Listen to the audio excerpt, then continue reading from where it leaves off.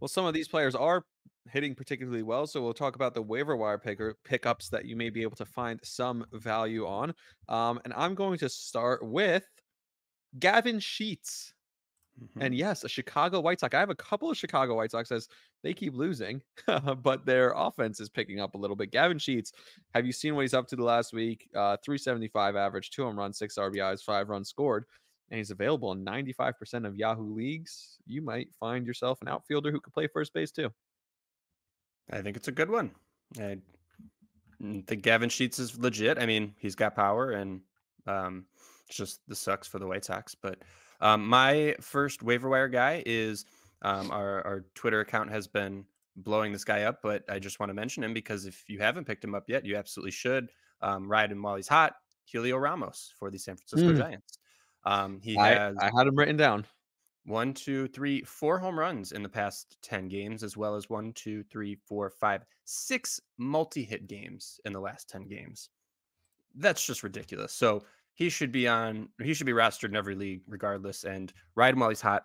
I don't anticipate it keeping up, but um, this is fantasy baseball. Ride it. Yep. I got another one for you. He was 0 for 4 today, but prior to that, this week, 417 on base, 3 home runs, 7 RBIs, and 4 runs scored. And that is Wilmer Flores of the San Francisco Giants, also corner infielder, only rostered in 4% of Yahoo leagues. So might be a guy to look at as his season started slow, but he seems to be picking up. So Wilmer Flores, another guy to potentially roster. I have two more actually that I just want to mention. One is Hurston Waldrop, pitcher for the Atlanta Braves, came up. I, I picked him up today. I started him Smart. today. I was Oh, disappointed that yeah, that today. I I'm gonna let it slide. I'm gonna give him That some inning time. Mm, lingered, and there were some tough calls, and he just couldn't find his way out of it, and then the bullpen really yeah, blew it open against the bullpen, the Nationals did, so, it wasn't all on him. I watched most of the start. One of the things that I hate MLB big inning is, like, the greatest concept. It's supposed to be like red zone, right? And so it could be perfect, it could be incredible, and yet they are so bad at it. Like, I haven't seen people take like such a great idea and foobar it so much, but then again, it's baseball, so I expect it. But like,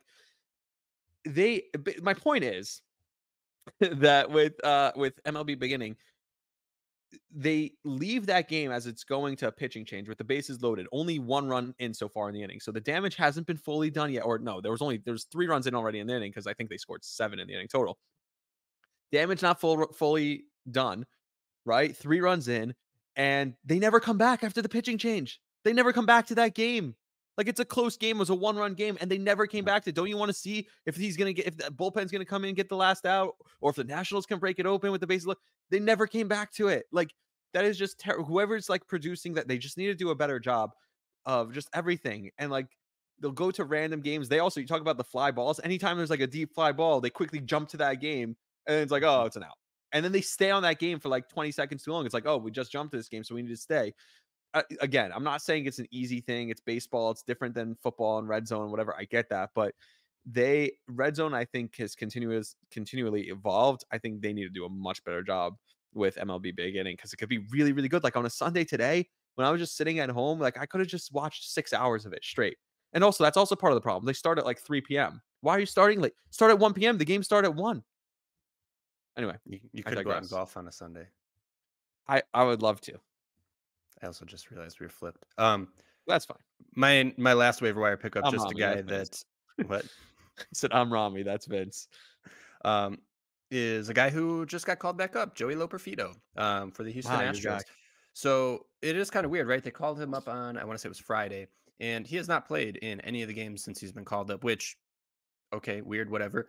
He's up for Kyle Tucker while he's injured. But the reason why I think he's a good pickup, the fact that he hasn't played doesn't necessarily scare me right now because they're rolling out Chas McCormick, who's hitting 200, and they're rolling out Trey Cabbage, who like Trey Cabbage, but Joey Loperfido is better than these guys. And I just don't know how much rope they're going to give Chaz in particular, but I would just be shocked if they didn't start trying to get his bat into the lineup a little bit more.